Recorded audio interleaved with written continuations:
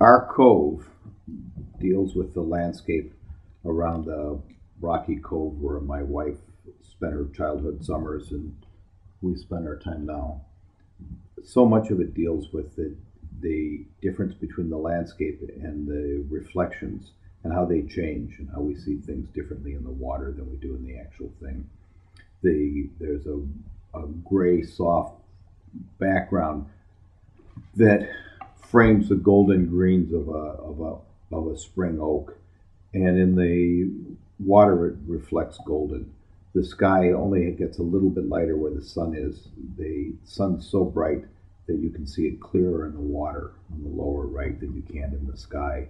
And there's a great joy in the different varieties of paint being used different ways with granulating washes and neutralizing washes and washes that celebrate little splashes of color.